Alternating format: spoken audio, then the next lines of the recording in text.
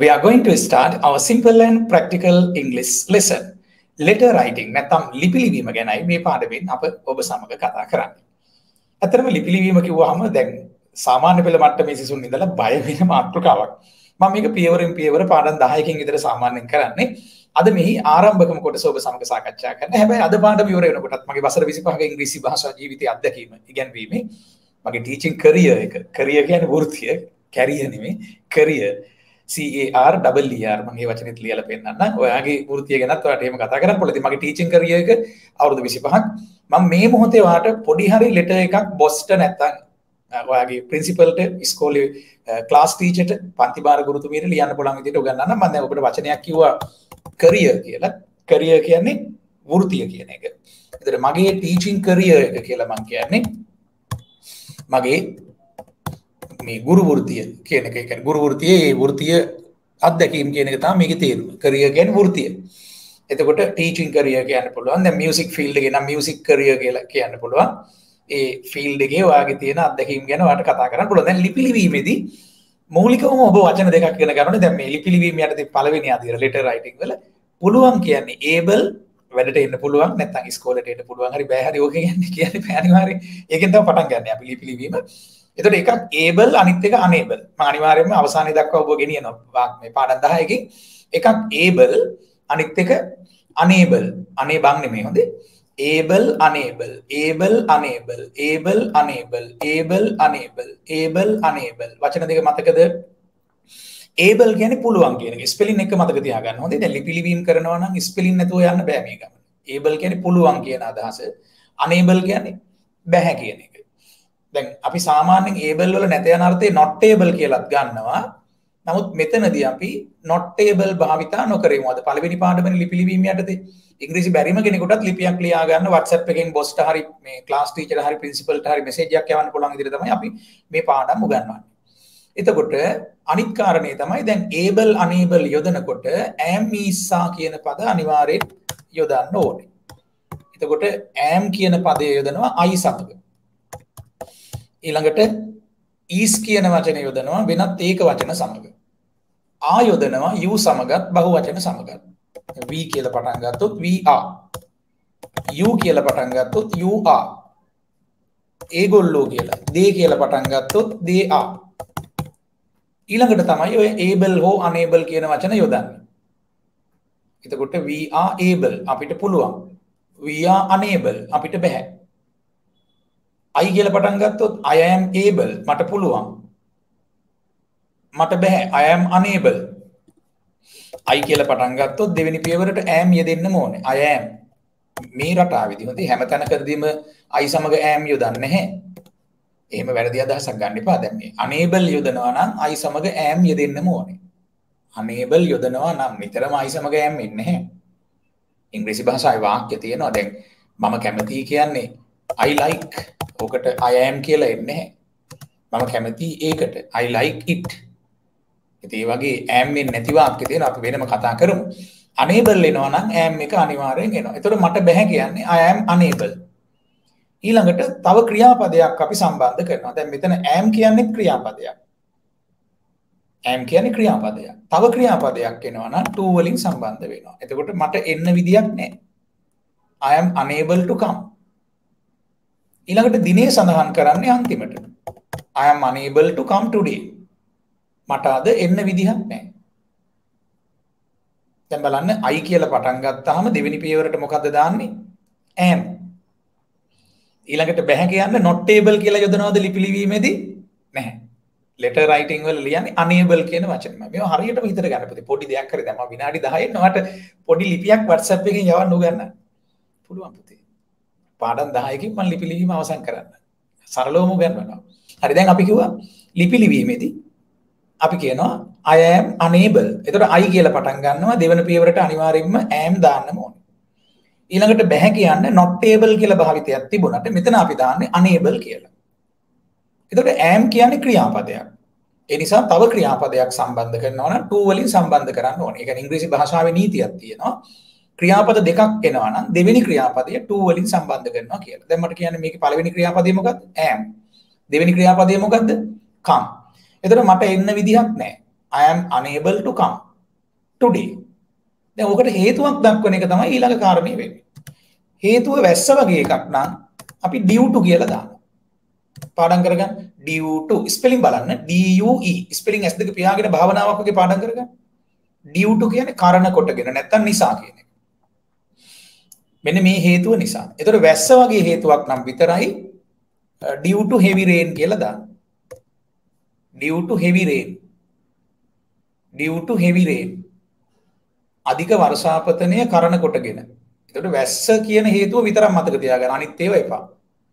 දැන් ඔයා අහන්න පුළුවන් සර් due to යෙදෙන තවත් අවස්ථා තියෙනවා. ඒක අහන්න එපා මේ වෙලාවේ. මම ඔයාලට සරලව කෙටියෙන් උගන්වන්න හදනකොට ඔයා දැන් මම ඔයාව සෝවාන් කරන්න හදනකොට ඔයා එකපාරටම නිවන් දකින්න යන්න එපා. වැස්ස ගැන කතා කරනවා නම් විතරයි due to දාන්න. මම සරලව උගන්වන ගුරුවරයෙක්. මේ සරල බව මේ හදවතේ ඇතුළෙම තියෙනවා. පපුව ඇතුලේ ආයි නෑ කෙටිලා තියෙන්නේ. එතකොට වැස්ස ගැන කතා කරනවා විතරයි due to දාන්නේ මතකයිද? කොහොමද due to ලියන්නේ? DUE due TO2. එතකොට due to heavy rain. heavy ලියන්න මතක තියාගන්න. HEAVY. එතකොට අධික වර්ෂාපතනය නිසා due to heavy rain මට අද වැඩට එන්න විදිහක් නැහැ. I am unable to come today. එච්චරයි. වැඩ කතාව පැත්තක දාන්න. I am unable to come. දැන් නැවත මම කියන්නම් වාක්‍ය ලියන විදිය. I කියලා පටන් ගත්තා. අනිවාර්යෙන් am දාන්න, unable දාන්න නිසා. not able කියලා දාන්න එපා ලිපි ලිවීමේදී. ඊළඟට am ක්‍රියාපදයක් නිසා come කියන ක්‍රියාපදයට to දාන්න ඕනේ. ඒ කියන්නේ දෙවෙනි ක්‍රියාපදය සම්බන්ධ කරන්නේ to වලින්. පළවෙනි ක්‍රියාපදේ am. I am unable to come. කාලය හඟවන පදේ අන්තිමට දාන්න. today. ඊට පස්සේ තමයි today කියන වචනෙට පස්සේ තමයි due to heavy rain කියලා හේතුව දක්වන්නේ. ඒතකොට ක්‍රියාපදයේ ළඟට දිනය දාන්න today කියලා. දැන් ඊළඟට ඊයේ වැඩට යන්න බැරි වුණා නම් ඔයා බොස්ට හරි එහෙම නැත්නම් ප්‍රින්සිපල්ට හරි ලියන ලිපිය ලියන්නේ is වෙනුවට was දාලා. ඒකට මතක තියාගන්න am is කියන පදවල අතීත කාලය was were. ඕකේ I සමග නම් was යෙදෙන්න ඕනේ. I සමග was. you සමග නම් were යෙදෙන්න ඕනේ. බහුවචනෙන් ආවොත් අපි කියලා we were. ඔය වචන දැන් WERE ස්පෙලිං හරි අමුතුයිනේ. නිසා ස්පෙලිං පාඩම් කරගන්න were WERE. මේ වෙලාවේ භාවනා කරනවා වගේ S2 පියාගෙන තුන් පාරක් පාඩම් කරන්න. එච්චරයි. අමතක වුණාට කමන්නේ. උත්සාහයනේ වැදගත්. ඔයාට හම්බෙලා ඉන්නේ නැවත නැවත උගන්වන ගුරුවරයෙක්. දැන් ඊළඟට was කියන්නේ was කියලා ප්‍රොනවුන්ස් කරන්න පුළුවන් වචනයක්. was. මේ ප්‍රභා ඔයාගේ ප්‍රකාශය වැරදි පුතේ. I am unable to come today. You know what? I have a lot of work. lot වලට මුලින් එන්න ඕනේ. lot වලට මුලින් එනවා ඔයා දන්නේ නැද්ද ඒක? I have a lot of work. But don't worry, we will be meet one day back. We will meet one day. හරි පුතේ. ඒක හරි we will be කියන්න බෑ. We will meet one day. එතකොට is කියන පදයේ අතීතයේ was. am වල අතීතයේ වෙන්නේ was. දැන් මේ වචන තුනේම am is are. ඔය තුනේම අතීත කාල දෙකක් තියෙනවා. was were කියන පදේ ස්පෙලිං පාඩම් කරගන්න. WERE. එතකොට am කියන පදේ අතීතයේ ඒක වචනයේට was කියලා එනවා. එතකොට දැන් අපි කියනවා නම් මට ඊයේ වැඩට එන්න බැරි වුණා. දැන් මේ තියෙන්නේ මට අද වැඩට එන්න බැහැ කියන එක. වැඩට එන්න විදියක් නැහැ. I am unable to come today. අතීතෙන් කියනවා නම් am වෙනුවට was දානවා. දැන් කලින් මෙතන තිබුණේ am කියන වචනේ. කලින් මෙතන තිබුණේ am කියන වචනේ. ඒක අයින් කළා was කියලා දැම්මා. was pronounce කරනවා was කියලා. was නිකන් වයන්නයි යල්සයනයි. was නෙමෙයි was වදී බලාගෙන was නෙමෙයි was. I was unable to come yesterday. yesterday කියනකොට අර ඔව් කියන years එකෙන් පටන් ගන්නෙ. YES ස්පෙලිං පාඩම් කරගන්න. ඔව් කියන years එකෙන් පටන් ගන්න. ඊට පස්සේ t කියන්නේ TER. ස්පෙලිං වල සාමාන්‍යයෙන් TER උනොත් t. BER උනොත් b. GER උනොත් g. ආර ලකුණු ශබ්ද වෙන්නේ නැහැ. එතකොට yesterday කියනකොට t ලියන්නේ TER. day කියන්නේ DAY. DAY yesterday. පුතේ ස්පෙලිං පාඩම් කරගන්න මම උදව් කරනවා ඔයගොල්ලන්ට. මගේ ස්පෙලිං පාඩම් 100ක් තියෙනවා පුතේ අමාරු අයට ස්පෙලිං අමාරු අයට. එතකොට මට ඊයේ වැඩට එන්න බැරි වුණා. I was unable to come yesterday. දැන් හේතුව දානවා නම් due to කියලා දානවා. හැබැයි වැස්ස ගැන ලියනවා නම් විතරයි due to දාන්නේ. due to heavy rain. අධික වර්ෂාපතනය නිසා.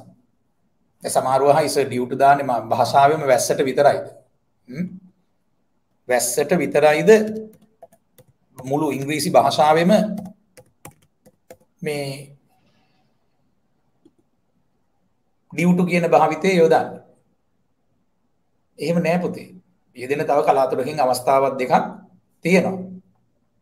නමුත් සාමාන්‍යයෙන් ඔයා දැනට මතක තියාගන්න මම කිව්වා අර සෝවාන් වෙන්න උගන්වනකොට සෝවාන් වෙන්න බණ කියනකොට ඔයා එකපාර නිවන් දකින්න අහනවා වගේ එහෙම දෙයක් කරන්න එපා. දැනට මතක තියාගන්න වැස්ස ගැන කියනකොට විතරයි due to කියන එක දාන්න. I was unable to come yesterday. එතකොට මෙතන was කියන්නේ ක්‍රියාපදයක්. unable කියන්නේ පුළුවන්කමක් තිබුණේ නැහැ කියන එක, බැහැ කියන එක. මට බැරි වුණා කියන එක තමයි දැන් මේකේ තේරුම. වුණා කියන්නේ was. ඊළඟට was ක්‍රියාපදයක් නිසා දෙවෙනි ක්‍රියාපදය to වලින් සම්බන්ධ කරන්න ඕන. පළවෙනි ක්‍රියාපදය was. I was unable to come yesterday. මට ඊයේ එන්න බැරි වුණා. පුතේ මේ වාක්‍යය වා තුන් පාර ගන්න ලියන්න ඕනේ පොතක් අරගෙන. I was unable to come yesterday due to heavy rain. අධික වර්ෂාපතනය නිසා. එතකොට ඔයාට දැන් අර due to ගැන ලොකු ප්‍රශ්නයක් තියෙනවා මම කිව්වා due to යොදන්නේ වැස්ස ගැන විතරයි කියලා. ඉතින් වැස්ස හෝ වෙනත් කාලගුණික හේතු දැන් අපි කියමු due to heavy floods. පුතේ මේක S අකුරත් එක්ක භාවිතා කරන්න floods කියන්නේ ගම් වතුර. මහා ගම් වතුර නිසා කියනකොට ලස්සන වචනයක් තමයි floods කියන එක පුතේ භාවිතා කරන්න පුරුදු වෙන්නේ S අකුරත් එක්ක ලස්සනයි. floods කියන්නේ ගම් වතුර. due to heavy floods මහා ගම් වතුර නිසා. rain කියන පදේ දැන් flood එකේ ඒක වචනෙකුත් තියෙනවා flood කියලා විතරක් කියන්නත් පුළුවන්. දැන් rain කියන පදේත් අපි යොදනවා heavy rains කියලා. ඉංග්‍රීසි ඉගෙන ගන්නකොට පුතේ නිකන් ලස්සන ඉංග්‍රීසි ඉගෙන ගන්න. spoken practical english. එතකොට heavy rain කියන එක වාට heavy rains කියලා කතා කරන්න පුළුවන්. modern ඒ කියන්නේ ආයේ post english. ඒ කියන්නේ rain වල බහුවචනයක් තියෙනවද කියලා කෙනෙක් අහන්න පුළුවන්. පුතේ spoken english වල ඒ වගේම modern english වල භාවිතා කරනවා. due to heavy rains. දැන් මෙතන අපි කියවනේ මට බැරි වුණා ඊයේ වැඩට එන්න. I was unable to come yesterday. I was unable මට බැරි වුණා එන්න to come. to වලින් සම්බන්ධ වෙන්න ඕනේ come කියන ක්‍රියාපදේ. yesterday ඊයේ. due to heavy rain කියන එක ඔයාට ඕන නම් කියන්න පුළුවන් due to heavy rains කියලා. due to කියන්නේ කරන කොටගෙන නිසා කියන. ඒතර මම කිව්වා due to යොදන්නේ වැස්ස ගැන ගම් වතුර ගැන ඒ වගේ හේතුවකට විතරයි. දැන් දැනට මතක තියාගන්න වැස්ස ගැන කතා කරනකොට විතරයි due to දාන්න. දැන් පැහැදිලිද? දැන් WhatsApp එකෙන් බොස්ට හරි නැත්නම් පාසලේ විදුහල්පතිවරු ප්‍රින්සිපල්ට හරි මේ එහෙම නැත්නම් මේ ක්ලාස් ටීචර්ට හරි ලියුමක් ලියන්නේ කොහොමද කියලා. දැන් ප්‍රින්සිපල් ලියන විදිය දන්නවද? ඒ ප්‍රින්සිපල් ලියන වචන දෙකක් තියෙනවා ප්‍රින්සිපල් පුතේ. අමතර දැනුමට මතක තියාගන්න. ප්‍රින්සිපල් කියනකොට මේ ප්‍රින්සිපල් කියන්නේ විදුහල්පතිතුමා. එතන පල් කියලා එනවාකට. පල් කියන්නේ පාලකයා. PAL. දැන් මේ විදියට ප්‍රින්සිපල් ලිව්වොත් PLE කියලා આવොත් ප්‍රින්සිපල් කියන්නේ ගුණධර්ම ප්‍රතිපත්ති. මූලධර්ම. ඒ තේරුම් තුනම තියෙනවා. ප්‍රින්සිපල්ස්. දැන් මිනිස්සුන්ටත් තියෙනවා ප්‍රින්සිපල්ස්. ඒ කියන්නේ ප්‍රතිපත්ති තියෙනවා. මිනිස්සුන්ට ප්‍රතිපත්ති තියෙන principles. I have my own principles. My own. මට තියෙනවා මගේම ප්‍රතිපත්ති. ප්‍රතිපත්තියට පොලිසි කියලාත් කියනවා. ප්‍රතිපත්තියට පොලිසි කියලාත් කියනවා. හැබැයි මේ වගේ දැන් මේ අපි දැන් කියපු වාක්‍යයට ගැලපෙන්නේ ලස්සනට principle කියන වචනේ. I have my own principles. මට මගේම ප්‍රතිපත්ති තියෙනවා. my own කියලා කියන්නේ මගේම කියන එක. දැන් my own business කියන්නේ මගේම ව්‍යාපාරය. my own car මගේම කාර් එක. එතකොට පුතේ දැන් අපි ලිපි ලිවීම ආරම්භ කළා. දැන් මේ පළවෙනි පාඩම පාඩම් 10කින් විතර මම මේක අවසන් කරන්න. දැන් අපි කිව්වා මට වැඩට එන්න බෑ. දැන් ඔයා බොස්ට හරි ප්‍රින්සිපල්ට හරි ක්ලාස් ටීචර්ට හරි WhatsApp කරලා යවනවා. තාත්තා හරි කමන්නේ තාත්තා යවන්නේ කොහොමද තාත්තට හදලා දෙන්න යවනවා. එතකොට I am unable to come. මට එන්න බෑ. දැන් තාත්තා කෙනෙක් යවනවා නම් දරුවා යවන විදිහට නැත්නම් දරුවා වෙනුවෙන් යවනවා නම් වාක්‍ය පටන් ගන්න ඕනේ my son නැත්නම් my daughter කියලා. daughter කියලා ලියනකොට do කියලා කියනකොට o අකුරද a අකුරද? daughter. a අකුර පුතේ ඉන්නේ. ගොඩක් අය හිතනවා o අකුර කියලා. daughter ලියන්නේ D A U G H T E R. Spelling පාඩම් කරගන්න. තුන් පාරක් ඒ වචන ලියන්න. එතකොට my son හරි my daughter හරි කියලා පටන් ගත්තොත් දෙවෙනි පියවරට එන්නේ මොකද්ද? is. ඒක වචනයිනේ. I නම් am. මේ වචන එක is එන්න ඕනේ. ඊළඟට unable කියන්නේ විදිහක් නැහැ, පුළුවන්කමක් නැහැ කියන එක. පුළුවන්කමක් නැහැ. able කියන්නේ පුළුවන්, unable කියන්නේ බැහැ. My son is unable to come. to වලින් සම්බන්ධ වෙනවා come කියන ක්‍රියාපදය. ඒත් මෙතන ක්‍රියාපද දෙකක් තියෙනවා. එකක් තමයි is කියන ක්‍රියාපදය, පළවෙනි ක්‍රියාපදය. දෙවෙනි ක්‍රියාපදය to වලින් සම්බන්ධ වෙන්නේ come. My son is unable to come today.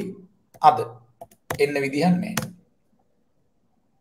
මොකක් නිසාද අපි හේතුව දානවා? දැන් වැස්ස ගැන විතරක් කතා කරනවා. වැස්ස ගැන කතා කරනකොට විතරක් අපි දාන භාවිතයක් කිව්වා නිසා කියන්නේ due to. මොකක් නිසාද?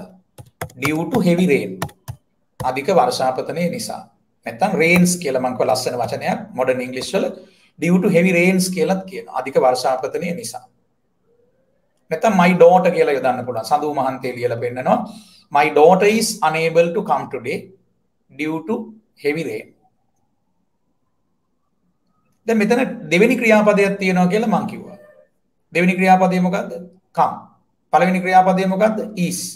දෙවෙනි ක්‍රියාපදේ සම්බන්ධ වෙන්නේ කොහොමද? to වලින්. දැන් ඔබට ඒ come කියන ක්‍රියාපදේ වෙනස් කරන්න පුළුවන්.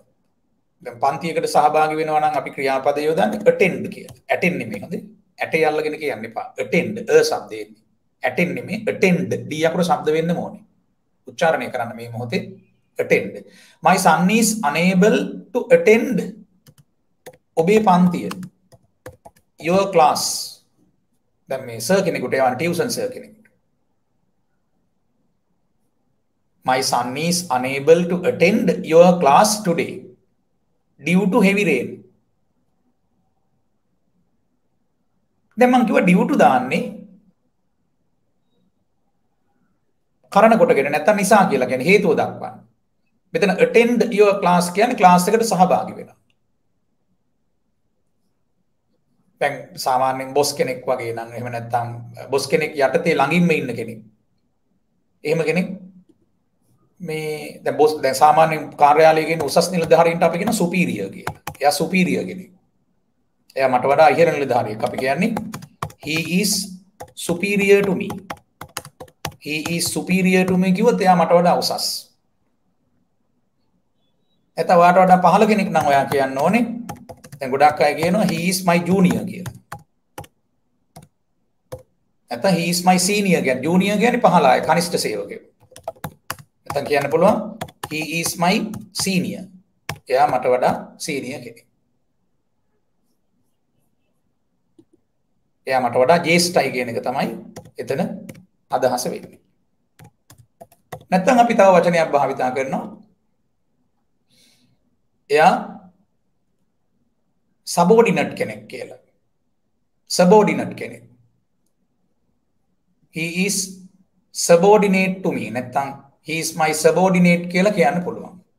ඒ කියන්නේ රෑන්ක් එකකින් පහළයි මට වඩා. He is my subordinate. subordinate කියලා ශබ්ද කරන්නේ S U B O R D I N A T E. ඔය N A T E දැකපු ගමන් ගොඩක් අය net කියලා කියනවා. net නෙමෙයි මේක nut කියලා ශබ්ද කරන්නේ. nut නෙමෙයි nut. subordinate. සයන් නෙමෙයි subordinate පහළ සේවකයා. He is my subordinate. එයා මට වඩා පහළ කෙනෙක්. නැත්තම් කියන්න පුළුවන් he is subordinate to me කියලා. He is subordinate to me. එයා මට වඩා රෑන්ක් එකකින් පහළයි. කාර්යාලයේ එයා සමහරට office assistant කෙනෙක්. මම මේ chief clerk ඒ වගේ. He is subordinate to me. එයා මට වඩා පහළ කෙනෙක්. ඒතර දැන් පහළ නිලධාරියෙක් උසස් නිලධාරියට යවනෝනේ ලිපියක් මට එන්න බෑ අද. I am unable to come today. නැත්තම් meeting එකක් දාලා තියෙනවා urgent meeting එකක්. urgent කියනකොට T අකුර ශබ්ද කරන්න. ඔයගොල්ලන්ගේ උච්චාරණ හදාගන්න. urgent ගන්න. surgeon surgeon සල්ලේ කර්ම මේ සල්ලි වේදියා. SURGEON surgeon. මේක urgent T අකුර ශබ්ද වෙන්න ඕනේ. It's very urgent. දැන් ඔන්න urgent meeting එකක් දාලා. එතකොට ඔයා කියනවා I am unable to attend the meeting. මට meeting එකට සහභාගී වෙන්න විදියක් නැහැ. එතකොට ඒක ඔයා බොස්ට හරි ඔයාගේ ඉහළ නිලධාරියාට ලිපියකින් නැත්නම් WhatsApp message එකකින් දාන්න වෙනවා. I නම් am වෙනවා මෙතන unable යෙදෙන නිසා. ඊළඟට to වලින් සම්බන්ධ කරනවා ක්‍රියාපදය. මොකද්ද රැස්වීමකට සහභාගී වෙනවට ක්‍රියාපදය? attend. D අකුර ශබ්ද වෙනවා. attend නෙමෙයි. හොඳේ ඇටේ අල්ලගෙන කියන්න එපා. attend. meeting කියන පදේ නාම පදයක් නිසා ඊට මුලින් the දානවා. the meeting කියලා. I am unable to attend the meeting today. today කියන වචනේ අන්තිමට දාන්න. හේතුවක් දක්වනවා. due to කියලා. due to කියලා හේතුව දක්වන්නේ වැස්ස වගේ හේතුවක් නිසා. due to heavy rain. අධික වර්ෂාපතනය නිසා. දැන් මම කිව්වා due to කියන හේතුව දක්වන්නේ අපි සාමාන්‍යයෙන් වැස්ස වගේ හේතුවක්. අසනීපයි වගේ හේතුවක් නම් කොහොමද ලියන්නේ? එතකොට අපි දානවා because කියන පදය. නිසා කියන්නේ. I am unable to come today. මට අද එන්න විදිහක් නැහැ. I කියලා පටන් ගන්නවා am එක දානවා. බැහැ කියන්න අපි මොකද්ද යොදන පදය? unable. I am unable to come today. මට අද එන්න විදිහක් නැහැ. because ඔන්න හේතුව දක්වන්න because කියලා දානවා. B E C A U S E. B E C A U S E. because මොකද්ද හේතුව? I am sick.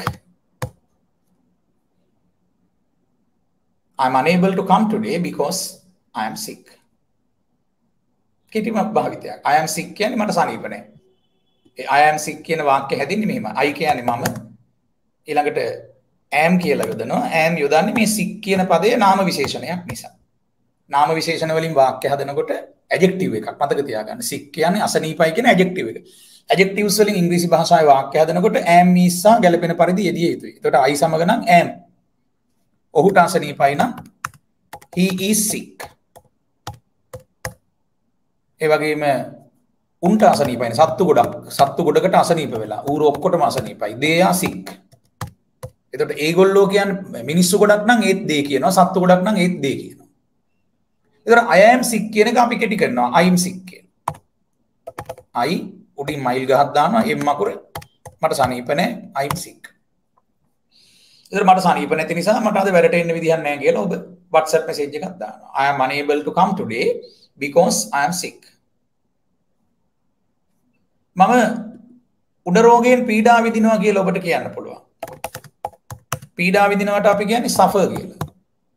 දැන් am වලට පස්සේ ක්‍රියාපදයක් දානවා නම් ing දාන්න ඕනේ. I am suffering. මම පීඩා විඳිනවා. ගෙන් කියන අදහස ගන්න from වලින්. මොන රෝගයද? From fever. මේක හෙම්බිරිස්සා වුණක් නම් කියන්න පුළුවන් from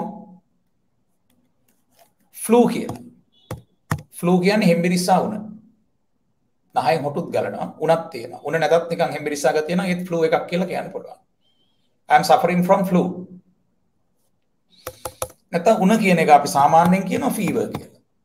fever spelling මතක තියාගන්න. F E V ver කියන්නේ V E R. ඔය spelling වල නිතරම දැන් P E R කිව්වොත් per වෙනවා. V E R වුණොත් ver වෙනවා. D E R d වෙනවා. ඒතකොට fever කියනකොට F E ver කියලා ලියන්නේ V E R. R අකුර ශබ්ද වෙන්නේ නැහැ. I am suffering from fever. ඒතර ලියනවා මට අද වැඩට එන්න බෑ. I am unable to come today because I am suffering from fever. I am suffering from fever. මම උණ රෝගයෙන් පීඩා විඳිනවා. Wish you all the best. මේ channel එක subscribe කරන්නත් අමතක කරන්න එපා.